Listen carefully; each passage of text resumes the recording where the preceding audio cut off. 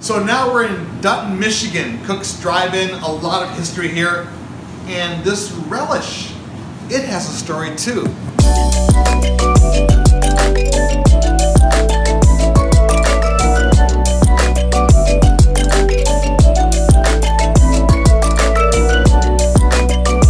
Gonzalez, MLive.com, Michigan's best. I'm with the owner here, Char Baar.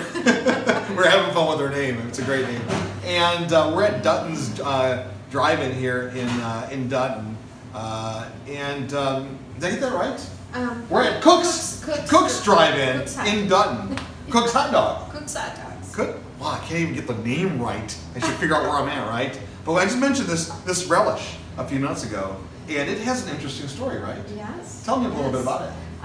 This relish was made at the Dutton General Store back in 1948 when the owners there, Oscaline and Gilbert Heinzelman, made it and put it on their hamburgers and their hot dogs. So we got the recipe from Kathy Warner that owns the business now, and it's not a Dutton General Store, but it is a boutique, so they have a lot of different items in there to sell. And she asked if I wanted to sell or to make it, and so we made it, put it on a dog, and it went over really well. People really like it.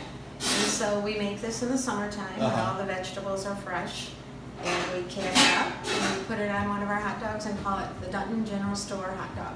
Not only can you get great Coney dogs here and a plethora of gourmet dogs, you can try out this specialty dog made right here in-house. Is it spicy? Is it hot? Is it? No, it's not spicy. Okay. It's a more sweet relish. All right. I'm looking forward to trying it. Lots of vegetables in it.